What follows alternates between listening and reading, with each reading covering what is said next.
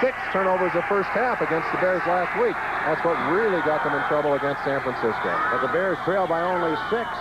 For Seattle looking for at least a field goal to stretch that out to 9. Warner taken off his feet at the 21-yard line. What a hit by Wilber Marshall. Good block by Mike Wilson, number 75, the big tackle out in front. Warner's still on the ground.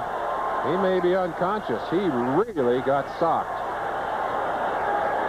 Teammate Steve Largent, that could be critical to Seattle's hopes. You don't lose a man like Warner without a penalizing. He's trying to get his air. Watch the hit. And Warner trying to tiptoe that sideline, loses his balance, and boy, that's head to head. Helmet right into the chin of Warner. You'll get a chance to see it here. Watch Warner's helmet come flashing back at you as he just catches the shot from Wilber Marshall right there. Woof. Boy, I'll tell you, there's some whiplash in that.